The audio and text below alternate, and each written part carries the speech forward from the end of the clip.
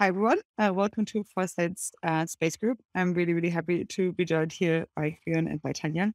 Um, I think, as we, I guess, already just said before we started recording, but I just want to reiterate that, right? Like, I think one thing that makes this group special is that, everyone here really should be interviewed and will be at some point if you're open to it and want to. And this is really a group of people that work in the space industry, that do research in the space industry, can come together and talk a little bit about the things that maybe they would always like to speak about, but there's never really quite the venue or the opportunity to do so. And it's really about trying to figure out like a few more points of action and collaboration for more long-term projects and bits that maybe sometimes fall off the agenda in everyday life. And so this can be a little bit more exploratory than maybe the normal, I think, day-to-day conversations that you're used to. And yeah, super happy to have Priyan here and Priyan recommended Tanya as a guest. Thank you so much, Tanya, for joining and for writing this fantastic book. I'm definitely going to drill you about that in the Q&A, but for now, I want to let Priyan take it away. And this is just, again, for me, another reminder for everyone in this group to ask a bunch of questions, to comment a lot on the work, and we're trying to have it as open as possible. Okay, wonderful. Priyan, take it away. All right. So first of all, I have had the pleasure of working with Tanya for, I don't know how many years now, 5, something like that. I guess I've been at Planet for 3 years, like officially, and then like hanging around Planet trying to get you guys to hire me for like 3 more years before that. 5 or 6 years.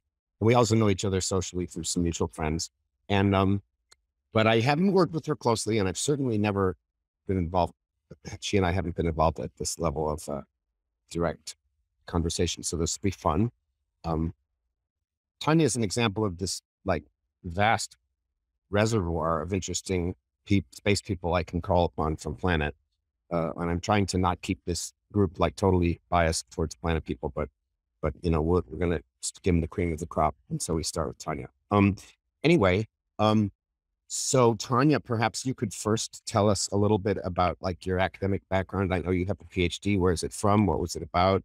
And how did you move from that, or how did you get inspired to that? How did you move from that to, I guess, you've had hundreds of publications, mostly about Mars, but presumably some other things too. And then you went and concentrate on the Earth, a planet. So maybe you could outline your journey in like 5 minutes or so. Well, 5 minutes, that's really hard. My journey's been kind of all over the place. So I started out as an astronomer because when I went to college, I was like, planets are in space. I should be an astronomer. And then didn't realize that if I wanted to study Mars, I actually should have been a geologist. But I didn't want to give the University of Washington any more money to stick around an extra year to switch my major. So I finished degrees in astronomy and physics, published a paper on metal content of recurring Novi systems. So that was actually my first thing. It was not Mars. I made a cool discovery, like as an undergrad, that recurring Novi systems are enriched in lithium compared to non-recurring systems. I don't remember the significance of that, but at the time I thought it was cool. So then in grad school, I switched to geology so I could focus on Mars. And my goal ever since I was like 11 when Pathfinder landed was I really want to work on Mars rovers. I think Sojourner is just the coolest thing ever. And so I had this very singular focus. Um, After I did my master's, my grad school experience was not great. So I decided to leave and go work in industry for a while. So I ended up working for a company that has built most of the cameras that have ever gone to Mars and some cameras for some other missions as well. Was that Um, Malin? Yes. So I worked for Malin for about 4 years, working in science and mission operations for the context camera and the Mars Color Imager on Mars Reconnaissance Orbiter, and then Molly, Mastcam, and Marty on Curiosity, and then some stuff that became Mastcam Z that's now on Perseverance, and some Juno stuff. Juno's basically like the Mars descent imager that we had on Curiosity, but sent it to Jupiter instead. Um, and while I was there, I had told the chief engineer that my goal was to be like the principal investigator of a mission. And he said, well, it might be easier if you get a PhD to do that because you're not an engineer, you're a scientist. And the road will be a little bit more difficult if you don't have one. So between that and some other factors, I decided to leave and go back and get a PhD. So I went to the University of Western Ontario in Canada, which at that point had Canada's only graduate program in planetary science for a PhD. And I focused there on Martian gully systems because while I was working at Malin, part of my job was actually to monitor about 700 individual sites to see if the gullies were changing because Malin was the one that discovered that gullies on Mars were active. And this was a hint that maybe there was liquid water active on the surface of Mars today back in the late 90s, early 2000s. Um, and so through that, I got really interested in gullies. And so I took the work that I had done from Malin and I kind of expanded upon that in my PhD. So I became known as the gully girl in the Mars community because I mapped out every gully on the entire surface of Mars manually. Um, because while working on the context camera on CTX, my job was to take pictures of the whole planet every day. Between that and Mars. Sounds familiar. Yeah, I thought it was cool that we could image the whole world every day. Um, so around the time that I was finishing my PhD, I got a call out of the blue from Arizona State University offering me a job with this new space initiative they had where they wanted somebody that had industry experience or interest. They didn't really want to go down the tenure track faculty position. And so someone had recommended me because they knew that my goal was not to get a PhD and then go back and be a professor. I was intending to like not go back to Malin, but probably go to JPL and work in mission operations there. Um, the person that recommended me for the job said this would be a really good way for you to survey the whole space industry and figure out where you might want to work. And I said, yeah, that sounds great. And I co-taught a class there called Commercial Opportunities in Space, where we'd bring in people from different new space companies to talk about what the company did and their own career paths. And I think one of the engineers from Planet was like the first or second person we brought into that class the first semester I worked there. Unfortunately, I can't remember what his name was, Crayon, but I know he's not there anymore. But this was back in the days when like Planet was so small, they closed for Burning Man, like as a company holiday. I think the company was like 30 people. Um, and this guy was talking about how this company wanted to image the whole world every day to look for change. And I was like, that's my job on Mars, but someone's doing it on Earth. And the company seemed really cool. But I was like, my expertise is in Martian landslides. Like, how am I getting a job in an Earth observing satellite company? So uh, I basically just tried to network with a bunch of people at Planet. I applied for a few jobs that I didn't get. I think because they probably saw that I was an engineer and was just like, this is not relevant. So I was like, well, if I meet enough people, I can convince them that the experience that I have in satellite image interpretation, in satellite operations, in cameras, stuff like that, maybe that is transferable enough that they'll want to hire me. And then eventually, I got a job at Planet 3 years ago. And so now I do all of our strategic partnerships and messaging and engagement toward the global research community to help them understand that Planet data is available to them and how they can use it in their research. And then sometimes I still get to do some research on my own, but it's not a big part of my job anymore. Right. Not right And now. I should mention one thing about that since I'm also at Planet. The education and research program, which Tanya is talking about, has like Planet has a lot of customers. The majority of them are from the education and research program. It doesn't represent the majority of dollars that we earn from customers, but it certainly represents the majority of customers and the majority, if not the overwhelming majority, of publications that come about using Planet data. Isn't that correct? Absolutely. Between education and research and then the rest of the science programs we have, like through an agreement with NASA, an agreement with the Norway International Climate and Forest Initiative, ESA EarthNet, and an agreement with the German space agency called the Rapid Eye Science Archive. We've got over 2,000 publications from folks using our data over the last little less than a decade. And then yeah, I don't know if we are allowed to say the exact percentage, but the vast majority of registered users of Planet data come from those science programs, which is pretty amazing to see. Yeah, this has parallels to some of the early stuff that happened with software where um, places like Bell Labs and Berkeley gave away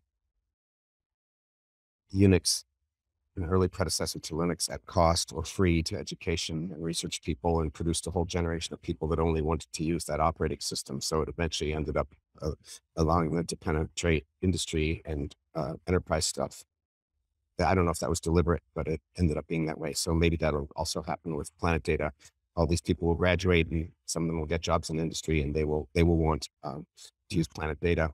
Okay, so hey Steve, so let's see. So I want to go back to Mars for a moment, if you don't mind, because you were really into this question of water on Mars, but unlike so much of JPL, and by the way, did you ever work at JPL?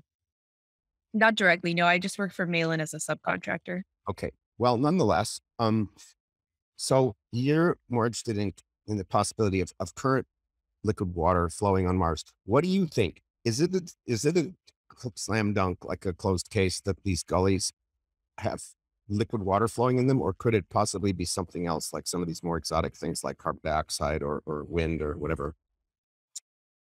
So I think if you ask most of the people in the gully community, they're very heavily leaning toward the water story because there's just certain aspects to the morphology of the channels themselves that are in these gullies that don't really lend themselves toward being carved by some kind of dry avalanche.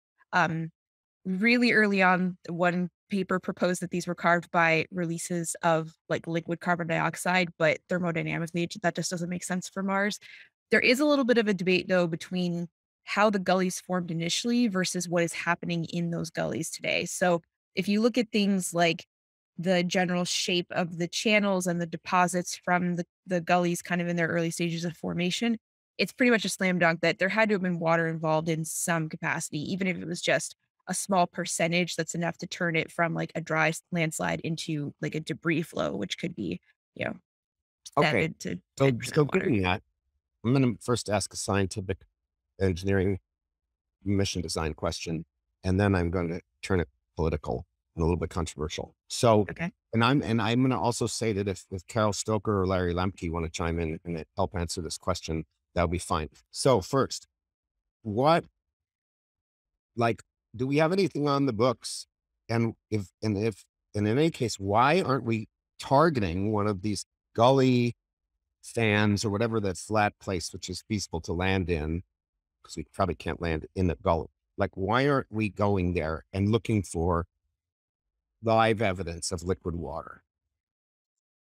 So it pretty much boils down to planetary protection. Like for Perseverance, for example, we specifically had the goal of looking for signs of ancient life because it gets around a lot of planetary protection issues of, well, if this is a place where there could be liquid water today, maybe there's something alive there. That's actually probably the most significant thing that came out of my PhD is I created this map of where all the gullies were on Mars. And then why am I blanking on his name?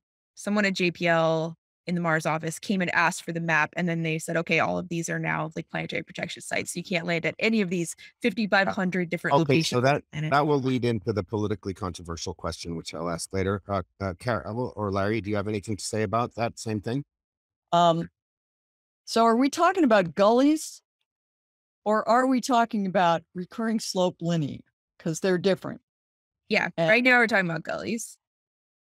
because the gullies are maybe less compelling evidence of liquid water than the recurring slope linear. What is that latter thing?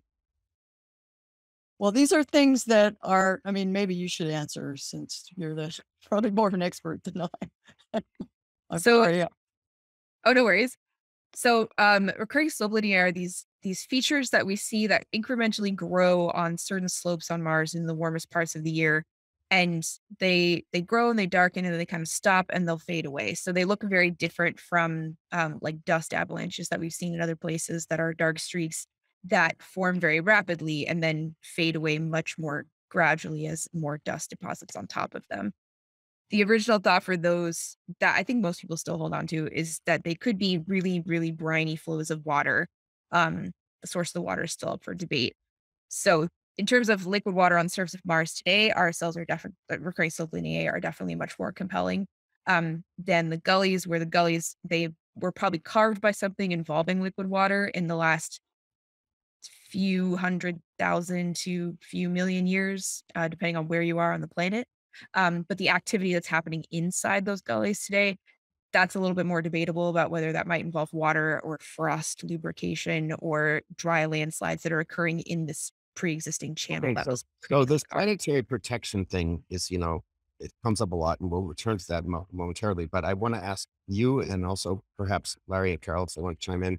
What about the idea of sending something like that little helicopter or some follow-on to that, an airplane or a balloon or something like that, where you can get up close to the gullies, but you're not going to contaminate them by landing? Is that acceptable to the planetary protection community? Crowd. Yep. we proposed that about 10 or 12 years ago. Exactly that. Using a helicopter to go and explore the recurring Well, slope. usually, Larry, my experience has been when you and NASA aims to propose stuff like that, it gets rejected because it's not expensive enough. But why was it rejected? Well, at that time, I mean, that was before anybody had flown anything heavier than air on Mars, and so it was still considered, risky. But also, it's not enough within NASA, as you know, to just simply have a good idea for some investigation you might do. There ultimately has to be some hole in the program that fits, that fills, right? There has to be an opportunity to propose that kind of a thing.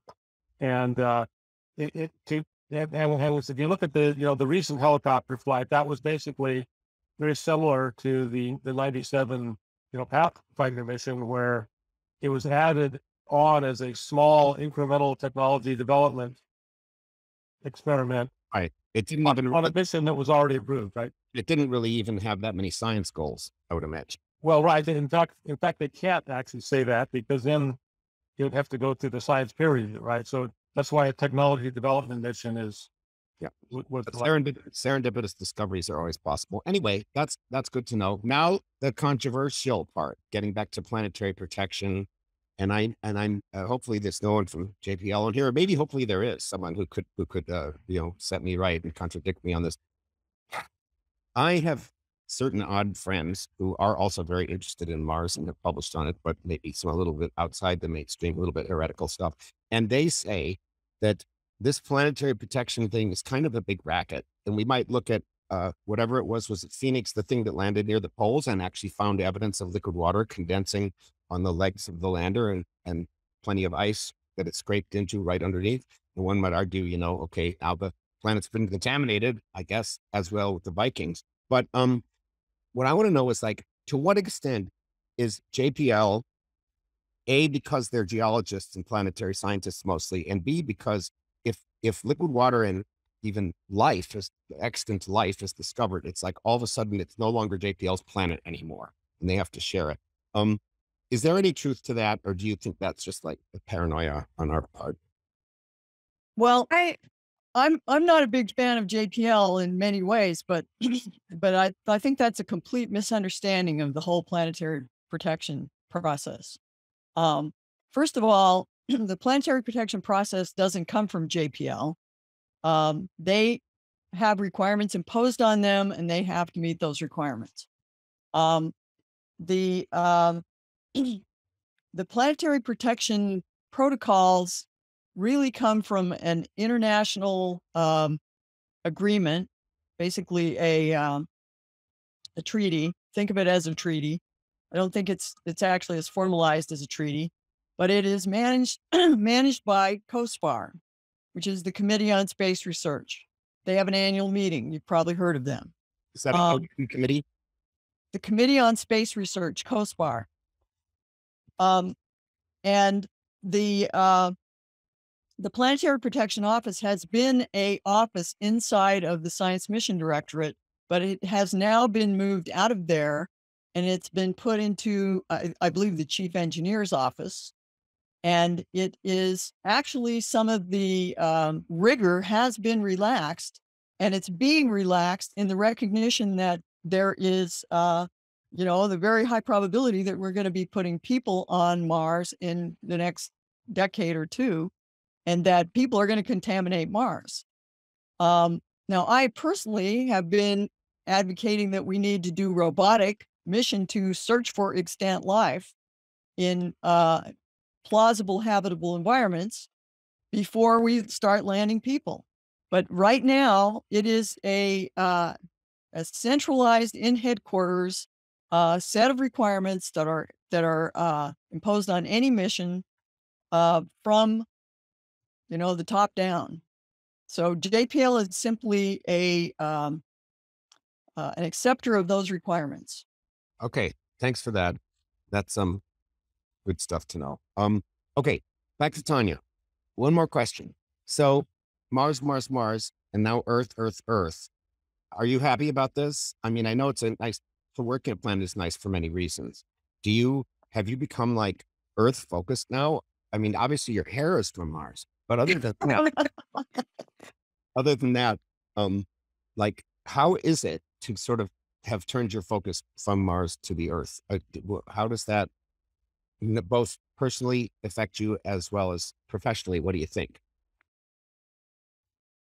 It feels very strange to have built like, had to have worked really hard to build a career and a specialization in something literally on an entirely different planet, and then kind of leave all that behind to do something new. Like, coming to Earth felt like a huge I don't know, like, I felt massive imposter syndrome because I hadn't really done any work on Earth other than, I did some Mars analog work in Devon Island, in the Canadian High Arctic, and a very long time ago, some stuff in Antarctica. But I wasn't used to looking at anything involving trees or humans or oceans. Like, that just wasn't anything that I really paid much attention to. And so now that I work in a position where I have to know about, like, agriculture and marine pollution and, human infrastructure. It's learning new stuff, which is interesting, but there's also this, if you tell somebody you work on the Mars rovers, like anybody, wherever you are, like getting your hair done, riding in an Uber, like meeting someone for drinks, the reaction is usually like, "Wow, that's so cool. Tell me more." If you tell somebody that you work for an Earth observing satellite company, unless they're a space person and they're like, "Oh man, you work at Planet, that's really cool." Like, in general, the general public is like not quite as excited about Earth observing satellites compared to Mars rovers. And that that does have some kind of weird effect of like, "Oh, I feel less cool than I used to be," which sounds so dumb, but Right. Well, yeah, just for reference, you're still considered one of the coolest people at Planet. So, there's an upside. Okay. So next question, which has to do again with Planet and Mars. And I think, Larry, since you've spent a lot of time working at Planet in the past, maybe you might also have something to say about this. What do you think about the possibilities of Planet Labs sending stuff to Mars? Like, Tanya, Pelican, which has been publicly announced to some extent, and Fidelity, the hyperspectral mission to some extent. Do you think that, and even the SAR systems that we've worked on in the past, do you think there's any juice or any benefit to Planet, not financial benefit, but like scientific benefit to deploying that kind of technology to Mars if it was possible, because it's a very different environment, obviously, than low Earth orbit? Or do you think that we should just leave Mars to the professionals? I mean, selfishly, I would love us to send stuff to Mars because it would be a cool way to merge both of my interests. But from a scientific standpoint, without my bias, well, you have a very um, slanted view of Mars in terms of like the time of day of the orbit of most of the satellites that we've ever sent there, the resolution limits of data that we have, and we don't get a lot of high cadence repeat coverage at anything higher than like Marcy resolution, which is about 1 kilometer.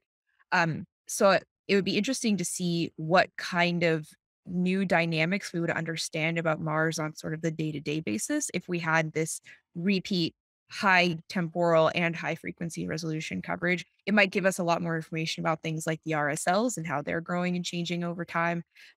We might be able to catch more changes on the surface, like maybe we'll see gully activity in more places because we can monitor all of them at a higher rate. When I was monitoring them with CTX, we imaged them basically once every 4 months if we were lucky, just because And what was that? What's the resolution on CTX? it's 6 meters. Well, that's pretty good. Uh, It's pretty good, but it took us 10 years to mosaic the entire planet at 6 meter resolution, whereas, planets getting daily coverage at, well, 5-ish meter resolution. okay. So, all right, Larry, you have something to add? Yeah. I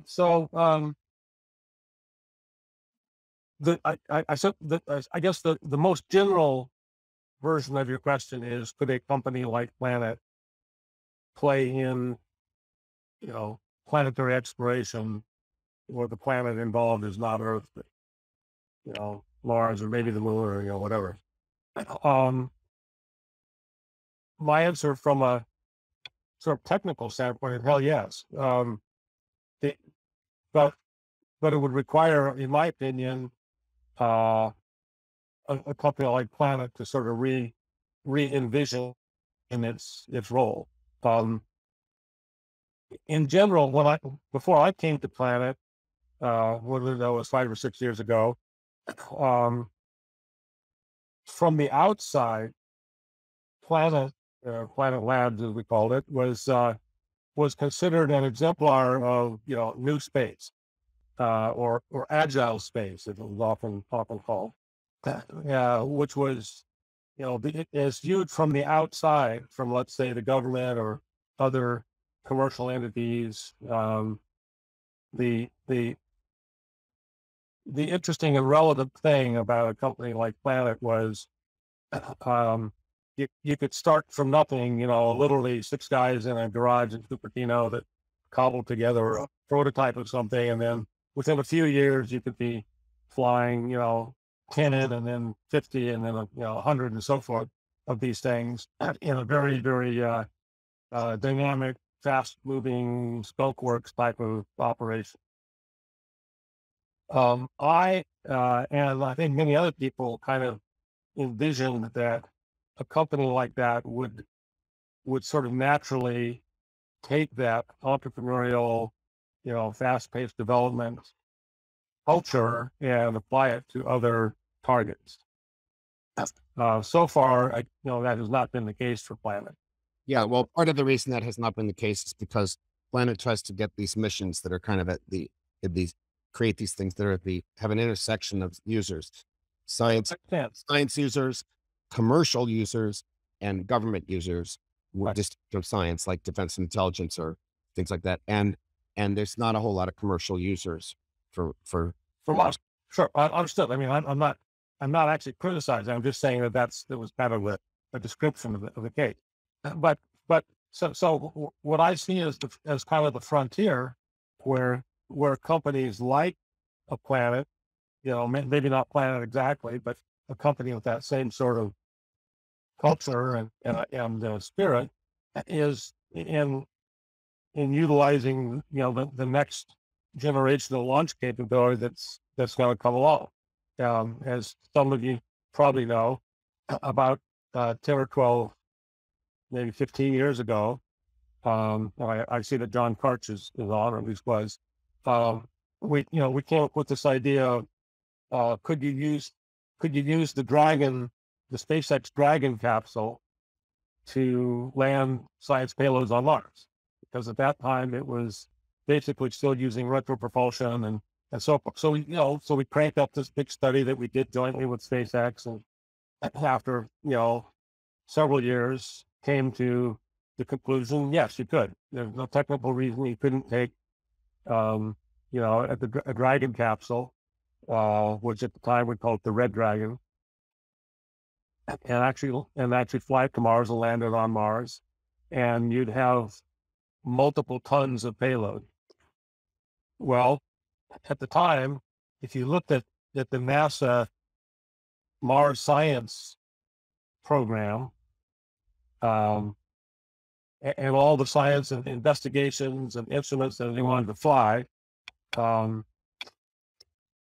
several tons of payload would have exhausted the next 30 years of the NASA Mars science program, and probably cost $10 billion to develop, right?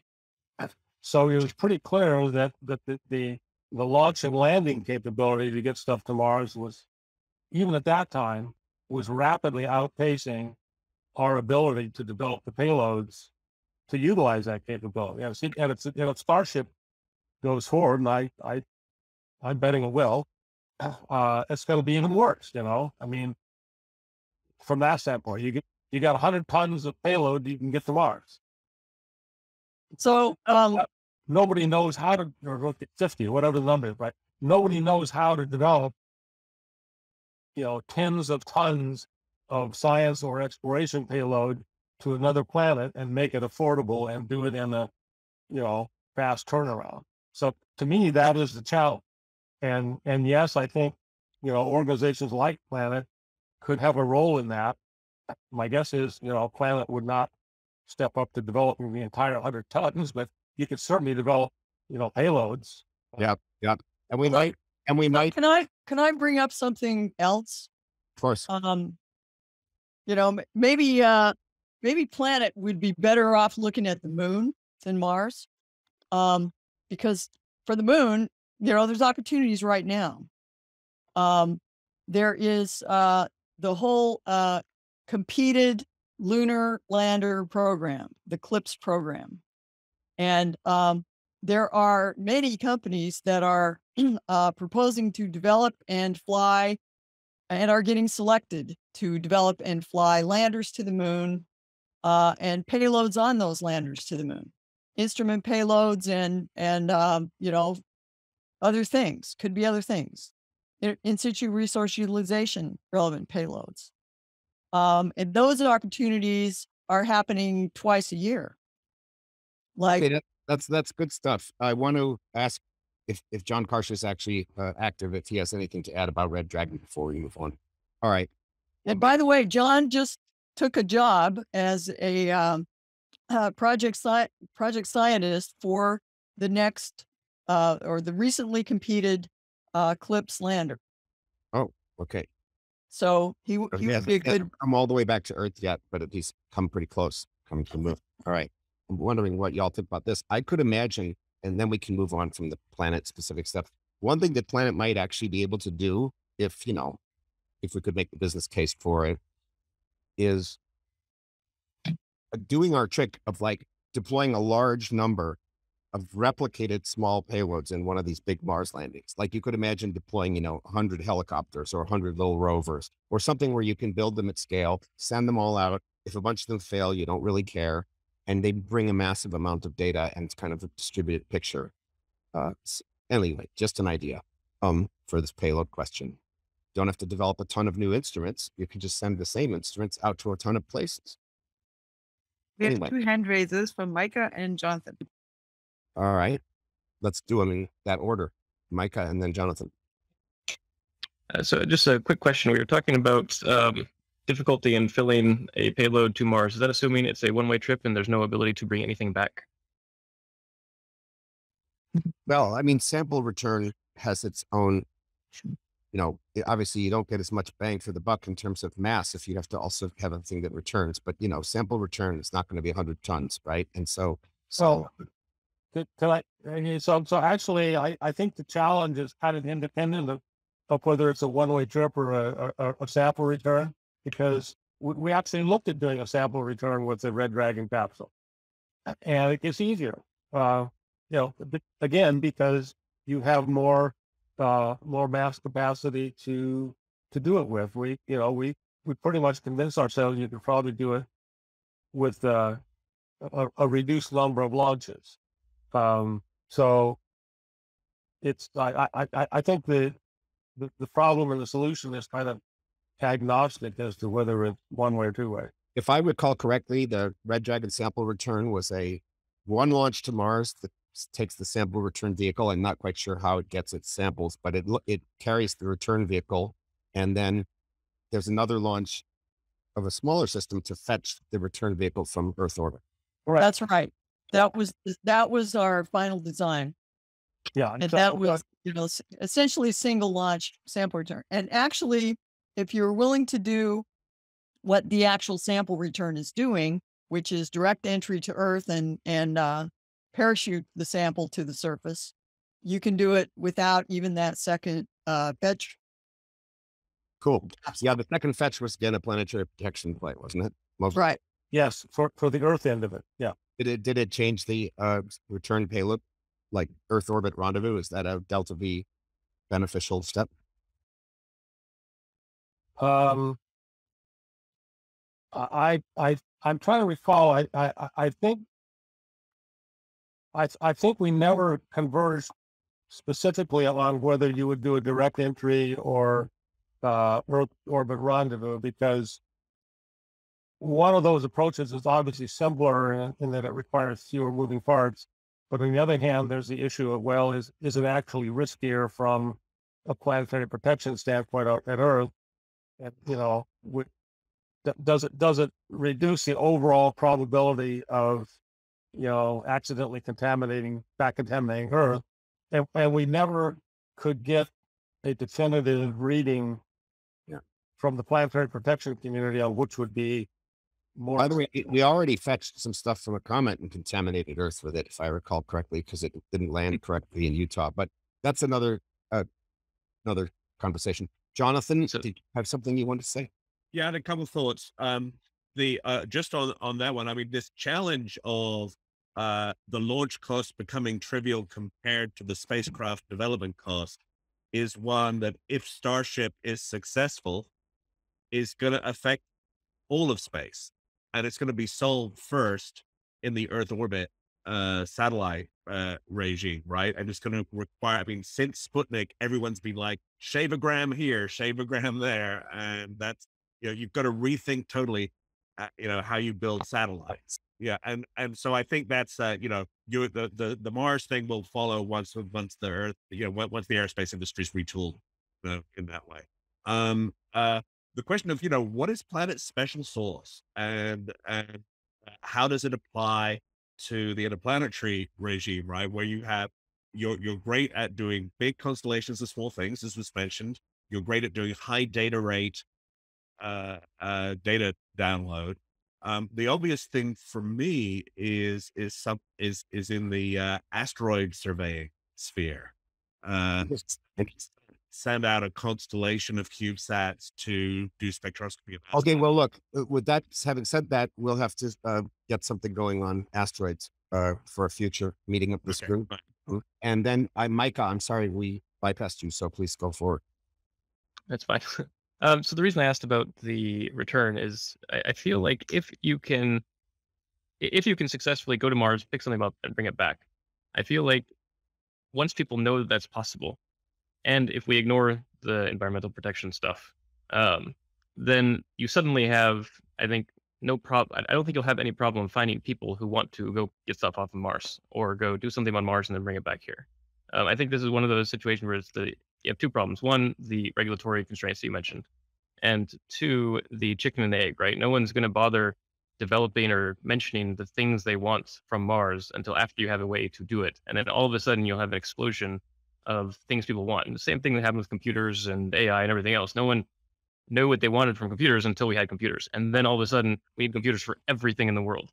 And I feel like you'll run into the same problem or same solution once you actually can show you can go to Mars, drop something off, do some work, pick it back up and bring it back. All right. Well, great. Now I want to go back and have another question for Tanya and anyone else who does planetary science on Mars. How can I say this? What about that water and that ice that was found by that was it Phoenix, the polar lander? I can't remember which one. Yeah, Phoenix was the polar lander. Yeah. So I always thought that was amazing and super important and kind of underappreciated. Is that a real thing? Did that really condense on the legs of that lander and we saw it and then it evaporated? And is that important from a planetary science and perhaps even the exobiology point of view? So we have to recognize that, yes, it was real. Sorry. Yes, it was real that we landed on an ice bed. I mean, I was part of that mission, so I know what happened. I was there in operations for the whole thing. We landed on a ice bed that was covered with soil. The descent engines blew the soil away, and the ice bed was revealed. The descent engines also were hot, and they blew a lot of ice up into vapor, which condensed on the lander legs.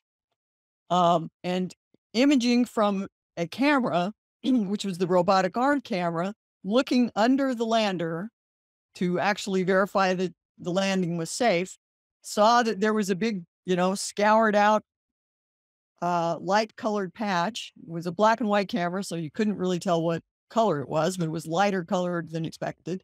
And there were things on the lander leg. Those things were blobs, and over time, those blobs moved. Now, the interpretation was they were liquid, but the camera resolution was very poor, and they very well might have been ice. again, condensed from this big, flux of water vapor that came from the descent engine scouring out the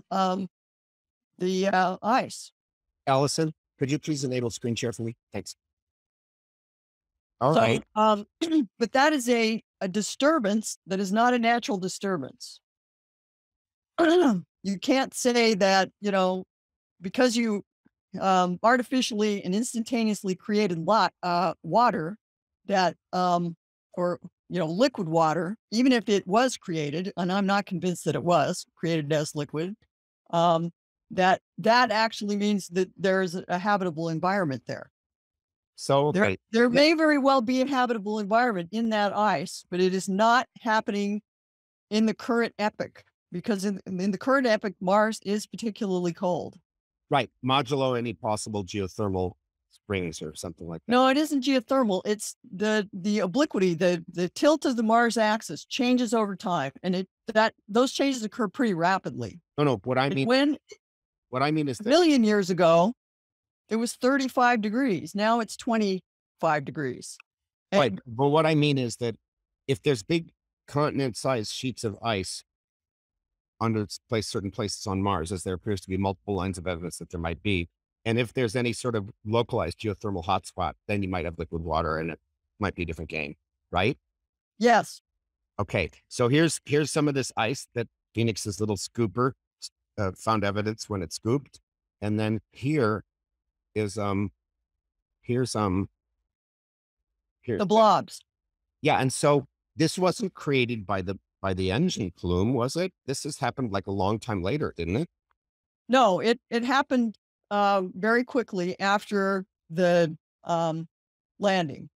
And then what happened is those, as you can see from this is a sequence of images, those blobs moved over time. Okay. So, but again, the more likely explanation for that is it is condensation on the lander legs of ice from the fact that there's this big flux of water vapor created by the landing itself. Oh, so are you saying that the water vapor was created by the rocket plume, or I mean, that like a Yes. plume, or just the heat came from the plume and then the water evaporated from the ice? The heat came from the plume, and the water evaporated from the ice, and some of it condensed on the lander legs. And then over time, those illuminated by sunlight, because again, this is near the North Pole, the sunlight is coming from, very low angles. So under the lander, we get a lot of sunlight. And So- those heated up enough to slide around. So did we never see any recondensation after the landing on those legs? Did we check? Well, we had no way to check. I mean, what we could see is that the blobs moved around. Well, what do you mean we had no way to check? Couldn't we just look at the same place 3 months later and see if That's what we did. Oh. That's how we see that the blobs moved around. Oh, I see. Okay, got it. Well, all right. That suggests some interesting experiments that might be done on future missions. Okay, next question for all you Mars heads. Did the Viking experiments, how likely or unlikely do you think it is that there's life on Mars based just on the Viking lander results from the 70s, whenever it was? Again, this is something I'm relatively familiar with because I was actually a grad student during the 70s when Viking landed on Mars. I think they did not provide any useful information about whether there's life on Mars or not. The results were very ambiguous. There were 3 Viking biology experiments. One of the 3 was fully consistent with a biological explanation, but more consistent with a chemical reaction, just in terms of its kinetics. Okay, so your colleague Chris McKay differs, does he not? No, Oh, no. So the PI of that experiment, who actually passed away 2 years ago, is a guy named Gil Levin, and he up until the time of his death, claimed and advocated that he had found extant life on Mars with his instrument. The two other instruments also found reactive soil, and that the interpretation, which is probably the correct interpretation, was that the soil had loosely bound reactants and oxidants, which reacted with organic compounds that were poured into the soil in an attempt to culture. It was a culturing, all the three of them were culturing experiments, attempting to measure metabolism by culturing methods. And those methods are very difficult to get to work in extreme environments on Earth. And but they created very rapid reactions. As soon as the organics were introduced into the soil, there was like almost an explosive reaction in all three instruments. And the organics were delivered to the soil in fluids, in water. So it's like you poured chicken soup on the soil and a bunch of things happened really fast. So it was interesting. It was very interesting experiments. It's unlikely that from the locations where Viking landed on Mars, the near surface environment, which is very highly irradiated with ultraviolet and extremely cold and dry, it's very unlikely that there is extant life just waiting for somebody to pour chicken soup on it. So for that reason, I think... Isn't that what they did in the Viking, was pour chicken soup almost literally? Yes. It wasn't chicken soup, but it was, the kind of thing you would culture microbes in because it was a microbe culturing experiment. Okay, let's see. Steve Jurvetson just said something very interesting, which is that he has at his office, which is, I don't know if he's going to get it or what, but he has a great collection of space. Showing it now. Maybe Steve could just speak to this. If I'll do the screen share. I'm trying to get it to be big. That's the top of the instrument. Ooh. Wait. It popped up. It's the only complete unit. And that's all in there. If you can see the gold part, that's popped up. So you can see, the GCMS and the other three experiments are all in there. It's incredibly beautiful. That's the Viking. That's the Viking payload. Absolutely. Yeah. That's the VLBI. Wow. The only one on Earth.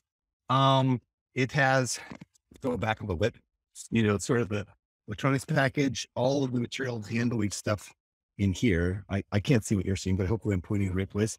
Yep. We drop in here. But this is where, it's heated up and, ruined the GCMS results because of the perchlorates. Also, I have the separate GCMS unit that, was used elsewhere in the Viking lander. I think there were 3 GCMSs in total on Viking. And I've been doing research on them, and sure, there they are. So I'll show and tell while we're mentioning it. Cool. The whole office is a space museum, as you can see. For an option. There we go. So this is also from your office, just a closer view, Steve. Oh, that was just the link, but if you want to go back, and it has a whole bunch of information on it. But if you go back to the live view of my screen, is that possible? Or? Yeah, well, I can't do that. I don't know how to blow up your screen. Okay, no problem.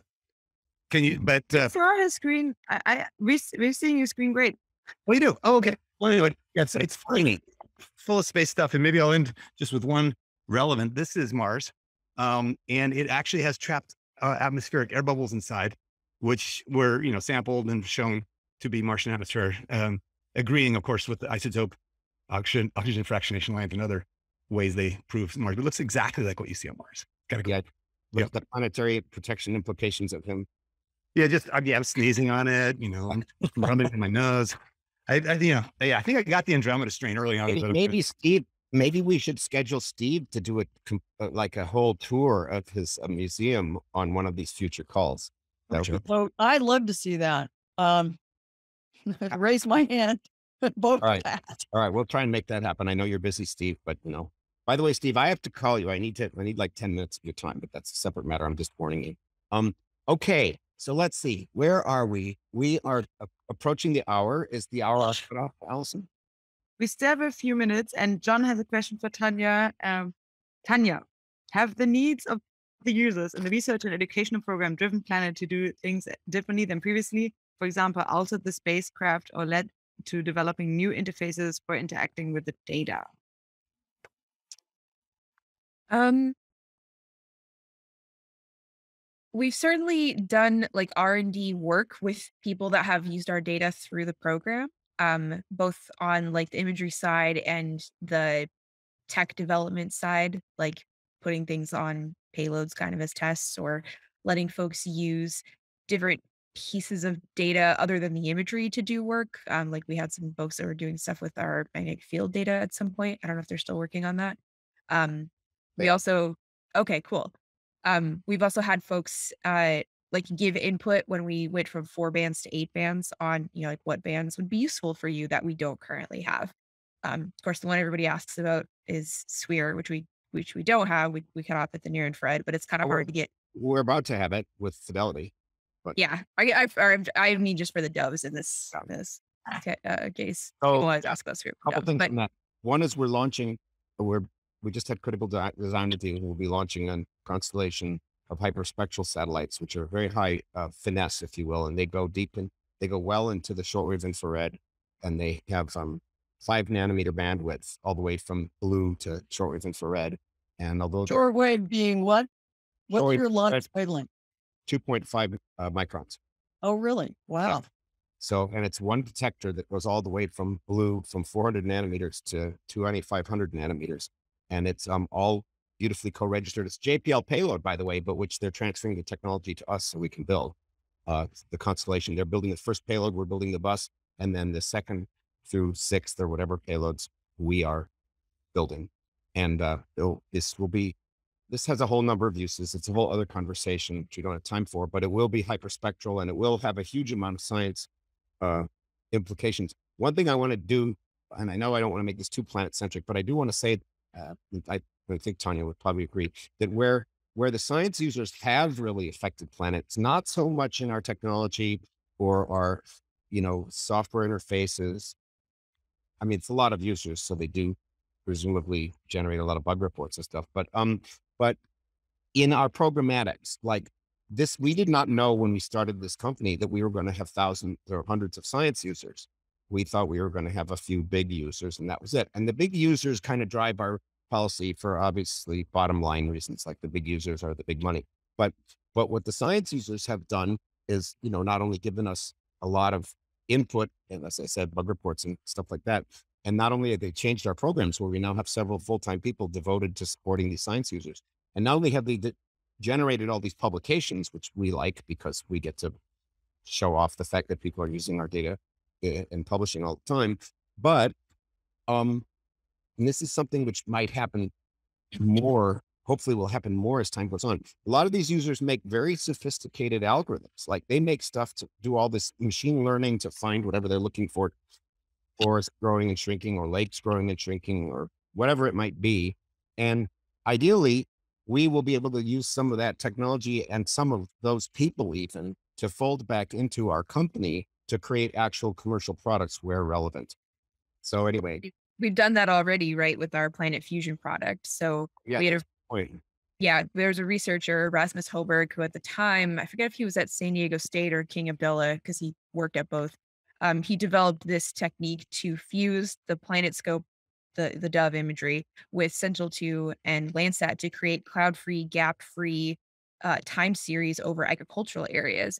And this was so groundbreaking at the time.